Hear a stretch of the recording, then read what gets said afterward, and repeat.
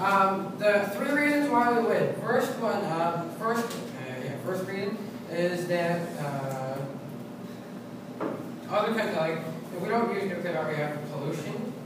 And the second one is that it's good.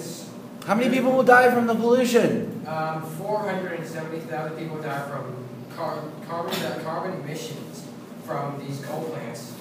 Number two. The second one is from the economy.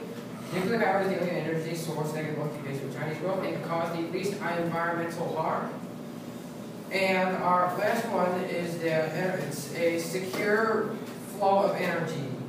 Nuclear is the only option for China to domestically produce all the energy they need. Oh, yes, right. Okay. And now, how much time? 1 minute. Okay, good. Now, they had one of their best arguments was that there is a risk of people being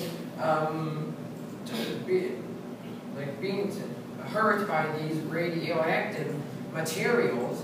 Well, we question the probability of that happening. Another good contention of theirs was that they believe that we can use wind power or water power instead of using nuclear power. Well, first, wind power or water power building costs a lot. Second, it is not a constant flow of energy. You might wait for like what 10 days of still air, and the turbines will turn. Now, their last one was that we can use China may use highly enriched uranium to make nuclear weapons. Well, I believe that countries. Time.